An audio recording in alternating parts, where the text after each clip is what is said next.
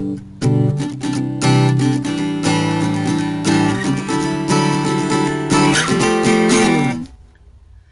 that we know what linear equations are, let's talk about how to solve them. Today I want to look at two different ways that we can go about solving linear equations. The first way that I want to look at solving a linear equation is, what do we do whenever we have something like 3 times something in parentheses or a negative times something in parentheses? We're going to use what we call the distributive property. The distributive property simply means that we take what's on the outside and multiply it by each piece on the inside. So we're going to take this and multiply that n to the 2, and we're going to take this 3 and multiply it n to the negative 4. And we're going to do the same thing on this side. We're going to take this negative and multiply it by this positive x, and we're going to take the negative and multiply it by this positive 5. So what happens whenever we do that? We get 3 times 2x, well, that's 6x. 3 times negative 4, that's negative 12, equals 7 stays. Negative times x is negative x. Negative times positive 5 is negative 5. Now we can just combine like terms. We all know how to do that. So we got this and this. They're the same on this side. Nothing else is the same over here.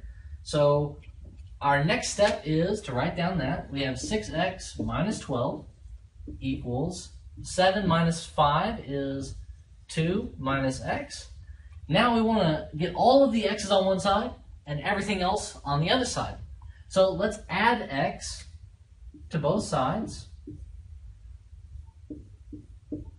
and we will add 12 to both sides. Add 12 to both sides. So now we have 7x equals 12 on this side gives us 14. And so now we just divide by 7, and we find that x equals 2. Now, the second method, or the second type of problem that I want to look at, is a problem where we have a lot of fractions. Now, a lot of people don't like fractions, and they can be a real tricky process. So what we're going to do is we're going to say, what is the least common denominator, the LCD, of this equation? Well, we have 3 and 2 and 4. 3 and 2, the least common denominator for 3 and 2 is 6, but 4 doesn't go into 6, and so then we need to look at, well, 4 and 2 is 8, but 3 doesn't go into 8, so what's the next step up? 3 and 2 and 4, do they all go into 12? Okay, they all go into 12. So our least common denominator here is going to be 12. Now, the question is, what do we do with that? Well, we take our least common denominator and we multiply it by each piece. So we say this piece times 12, this piece times 12, this piece times 12, and this piece times 12. So what's our result whenever we multiply all of those pieces by 12? Well, 12 and 3 is going to reduce. So 12 divided by 3 is 4. So we have 4 times 2x plus 4. 12 divided by, or times 1/2, which is really just 12 divided by 2, is 6. So we have the plus, bring it down. 12 times 1/2 is 6. And we have our equal sign. 12 times 1/4, or 12 divided by 4, is 3. So we have 3x. And then 12 times 7 over 3.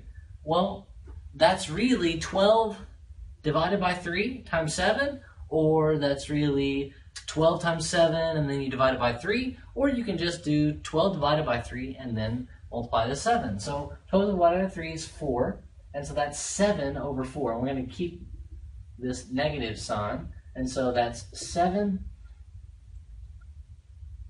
times 4. right? Because 12 divided by 3 is 4. Okay, now what do? Well, we go back to the distributive property. We need to distribute this 4, and then we combine like terms, and we need to do some multiplication over here. So when we distribute, we get 8x plus 16 plus 6x equals 3x minus 24. I'm sorry, 28.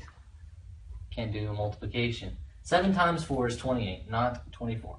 Okay, now we can combine like terms. We have a x here, an x here, and an x here. So we're going to want to subtract 3x from both sides. And we have a positive 16 there. And so we're going to want to subtract 16 from both sides. And when we do that, we get 11x equals, well, what's negative 28 minus 16? Well, that's really 28 plus 16, but with a negative. So that's really going to be negative 6 and 8 is 4. Carry a 1, a 4, so we have negative 44, which means that x equals negative 4.